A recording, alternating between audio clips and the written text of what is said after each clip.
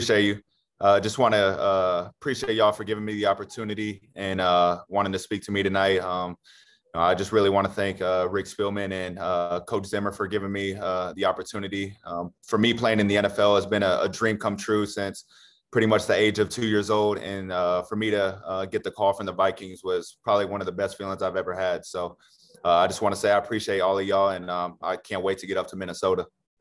We're one of the top teams, and just kind of, I think just based on the relationship that we kind of had and just how the meeting went, I kind of had word that, they really like my game and stuff like that, and just kind of how I approached the game mentally and physically.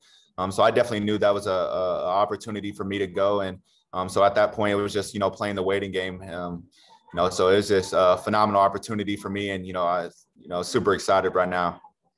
Dad always tells stories about him, having me throw the ball at the age of 2. So, and then my mom, I always told her that I wanted to play in the NFL at such a young age. So, I mean, I feel like I've been preparing for this for the longest time. So, like I said, I'm truly excited, and, just having the experience that I have playing in the SEC against, the best competition. I think that it's going to make a lot easier curve, for me than, many other quarterbacks, with the experience that I have. So I'm not saying that I'm, already ready for the NFL, but I'm definitely going to make every opportunity that I have and enjoy every experience and learning experience that I can make. I think that's going to be one of the biggest things. And I know, obviously I've never played in the NFL. So I think going in and being able to just grasp information from a guy who's played with different teams and has played against the best guys in the whole entire world, I think that's going to be huge for me. And just, just for him to kind of be a mentor and just learn from him, I think is going to be amazing for me. So that's going to be definitely one of the biggest things that I'm going to look forward to. One, learning the new playbook, but also just being able to learn from Kirk Cousins is going to be amazing. I met with Clint Kubiak and a couple of other people.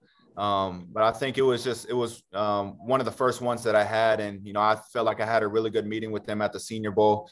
So I think just to kind of top off with the only meeting that I had, just kind of, for them to be able to pick my knowledge, understand, different schemes that I had, with Coach Fisher down at Texas A&M, everything that Coach Fisher put on my plate. And just kind of my mental approach to the game, as long as with my physical intangibles, I think is something that they fell in love with. So, like I said, I feel like I had a great meeting, and, I'm excited to be a Viking.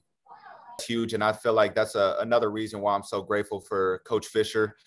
Just he allows quarterbacks to have freedom, and he gives the quarterback everything at the line of scrimmage, from, Mike calls, different run plays, and getting in and out of pass or runs. And he really wants the quarterback to be the leader and the, pretty much the offensive coordinator on the field. So I think going to the NFL and the Vikings offense, definitely being able to learn from Coach Fisher, it definitely makes that, like I said, a lot easier than, someone else who was maybe in an air raid offense, earlier in their years or pretty much their whole career. I would probably say my last game playing in the Orange Bowl.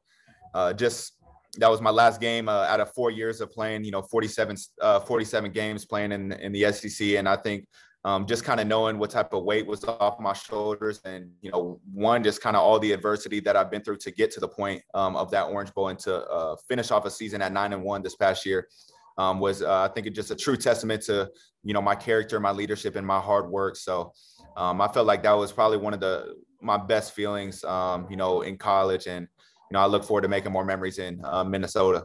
I think so. And I think, as Coach Fisher, as I started to get more comfortable in his offense, I started to learn, more to throw from the pocket, whether it's pushing the ball down the field or just getting the ball out of my hands quick. So I feel like that's a huge growth in my game. But, I've always been an athletic person. I ran track pretty much, my whole entire life, especially, in my earlier years. So I always knew what type of athleticism that I had. So being able to incorporate that, whether it's taking off and running or just even on, nakeds or bootlegs, I think it's just going to be huge for me in the NFL. I would say, one of the biggest people I watched who just retired, Drew Brees, was one of my favorites to watch.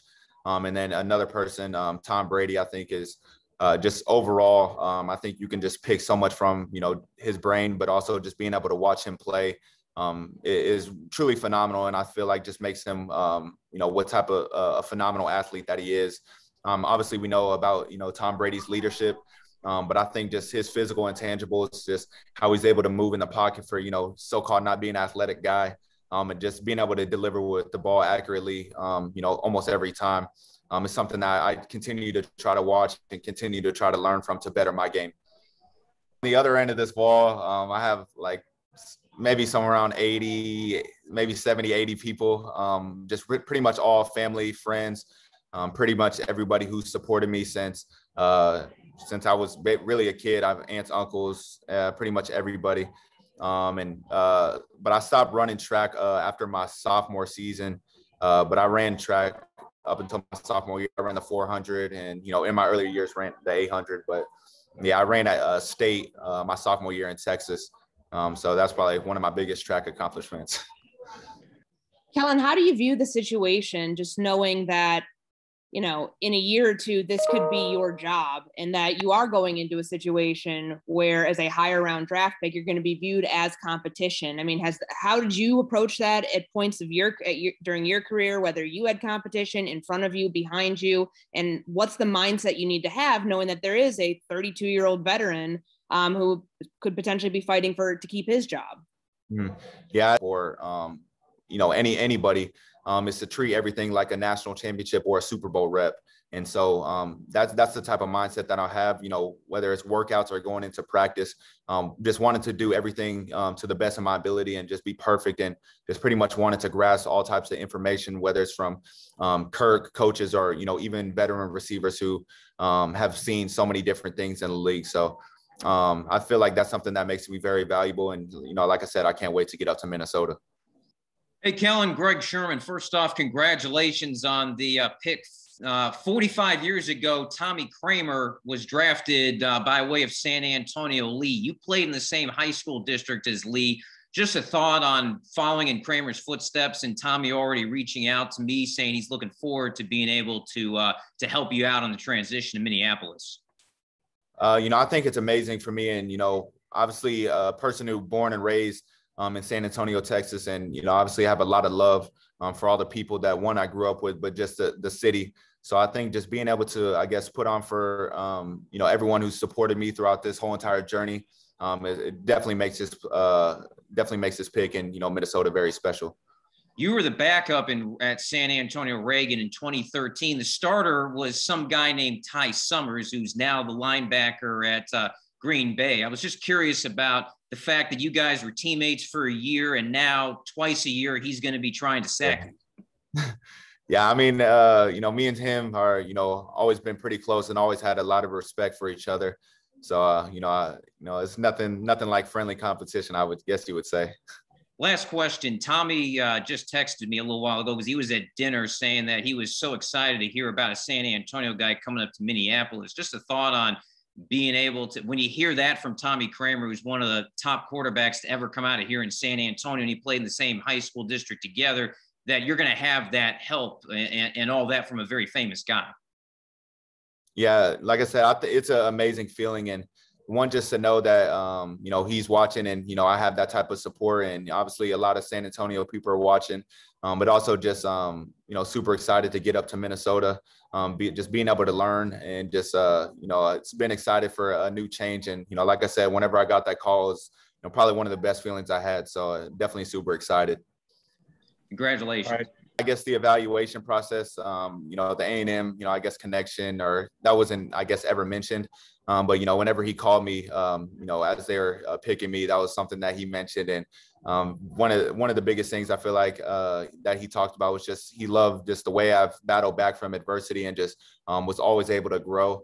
And just being able to have that A&M connection, I think it makes it just a little bit more special. I mean, as he was walking to the stage, a lot of people in my house were, calling him out, yelling out "Her in Texas." And obviously, it being a super small town, a lot of people know a lot about it, especially if you're from Texas. So just to be able to, hear him call my name, I think was just even more special.